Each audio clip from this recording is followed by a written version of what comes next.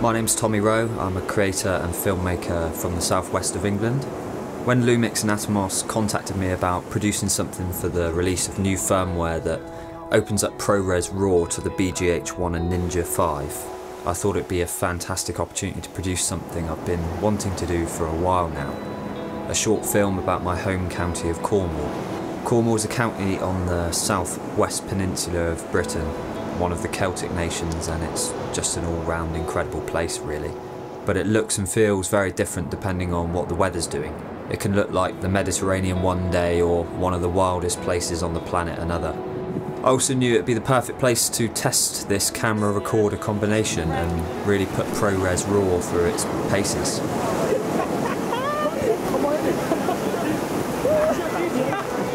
Turns out that we were really lucky with the weather. We're going gimbal now. Clear skies, bright sunshine. Fantastic.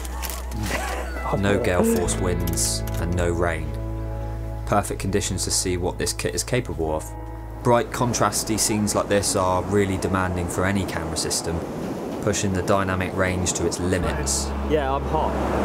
I can still see all the detail with those clips backlit. For me, as someone who shoots a lot of run and gun style content, flexibility and versatility are incredibly important. A lot of what I do involves being able to just pick up and go, working in a small team and even shooting solo. Lots of working on foot across harsh terrain, often having to carry a lot of kit myself a very long way. So form factor, size, weight, these things are all key, and I'm always looking for a setup that delivers the specs I want in the most compact form. This is why you come to Cornwall, to test. But also without compromising in any way on quality.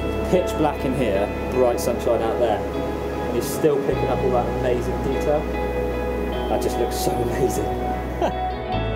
The BGH1 Ninja combo, it was already a solid setup, but with this firmware update and ProRes RAW now unlocked, it's a proper little powerhouse now. I'm trying to do it without sand.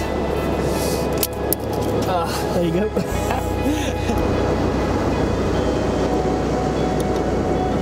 What easy is that? It worked well handheld, shoulder mounted, but thanks to that box style form factor, it felt particularly well suited to gimbal work. Getting a flavour of RAW from a setup like this is genuinely amazing. So we got our friend Mike surfing out there. He's quite a long way out, so I had to switch over to the 35 to 100, roughly a 70 to 200 equivalent. I've never used it on a gimbal. Very slight movements go a long way, but we've got a couple of good shots so far. This would be better on a tripod, really. 4K 60 in 12-bit ProRes RAW. I mean, what more could I really ask for? So ProRes RAW has been everything I'd hoped it would be, really.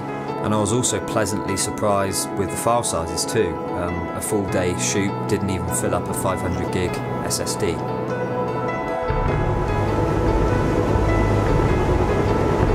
He's sitting down. Yes!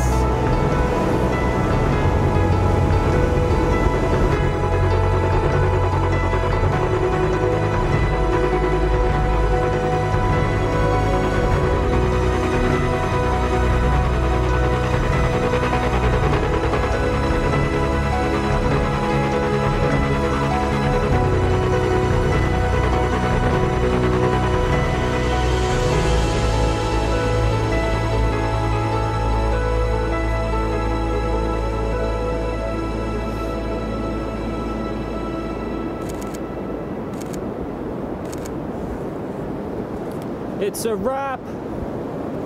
It's a wrap. It's been a perfect day.